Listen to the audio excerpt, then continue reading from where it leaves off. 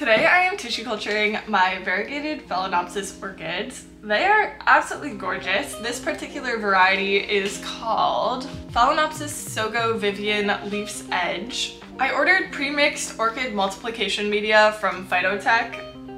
This media is specifically designed for flower stem propagation of Phalaenopsis and Dendrobium orchids. It already contains MS, agar, sucrose, and a few plant growth regulators, or at least BA. Here's the full ingredient list. Pause to read it if you're interested. I also purchased orchid maintenance and replate medium. After I have them in multiplication for a month or so, I'll probably keep transferring them into new multiplication media, but eventually, to help with rooting, I'm going to be putting them into this orchid maintenance and replate media. I'm making half a liter of media in total, so the instructions on the orchid multiplication media call for 32.3 grams per liter. So I just divided that by 2, so 16.15 grams. The only thing I added that wasn't already included in the pre-mixed media was 1 milliliter per liter of ppm, or plant preservative mixture.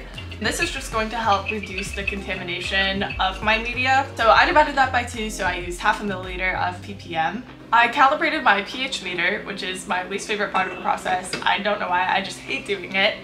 I always feel like it's not going to be accurate. I don't know, I do not trust my pH meter. I adjusted the media to a pH of 5.8.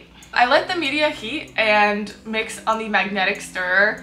It's important to use heat during this process to get everything to combine and dissolve properly. I did this for about 20 minutes and I had it get pretty hot, but I would have done it for longer next time because not everything in my media combined as well as I wanted it to when I pulled it out of the autoclave this morning. I filled 10 jars with approximately 50 milliliters of media each. I actually just got 50 milliliter pipettes so I can be more accurate about this, but I don't have the pipette pump yet, so I wasn't able to do it, but I think I eyeballed it pretty well.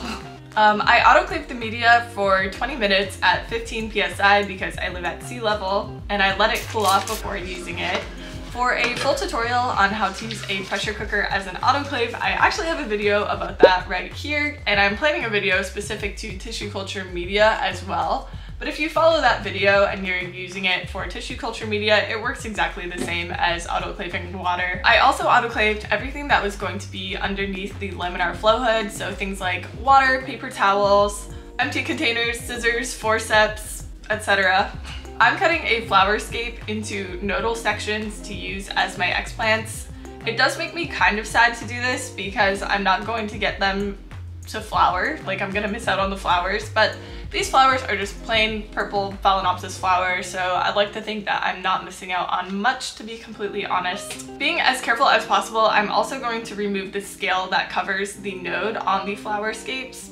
I agitate the explants in distilled water with a drop of tween 20, and then I'm going to soak the explants in a solution of 1 to 2 bleach and distilled water, which makes me so nervous because I feel like that's a really high concentration of bleach, and I've had issues with tissue death in the past, but I've also had problems with explant contamination from not cleaning plants well enough.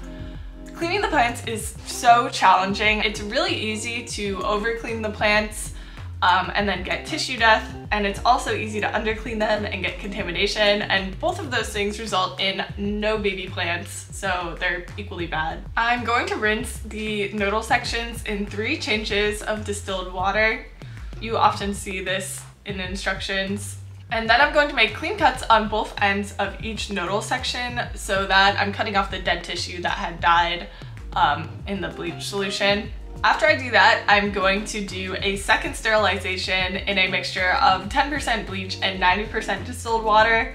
I've never done a second sterilization before, but that is what was recommended in my book, so I'm just gonna try it out and see how it goes. I do another triple rinse in distilled water to get that remaining bleach solution off of the plants before I place them into the tissue culture jars using my forceps.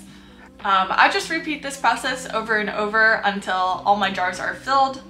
And then I'm going to give these jars a photo period of 16 hours a day at between 150 to 200 foot candles of light. Ideally, I'd keep the jars between like 75 and 79 degrees, but my house sits around 73 to 74 on a normal day.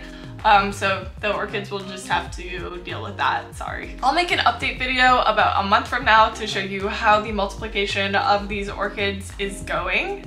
Thank you guys for watching, and please subscribe if you're not already.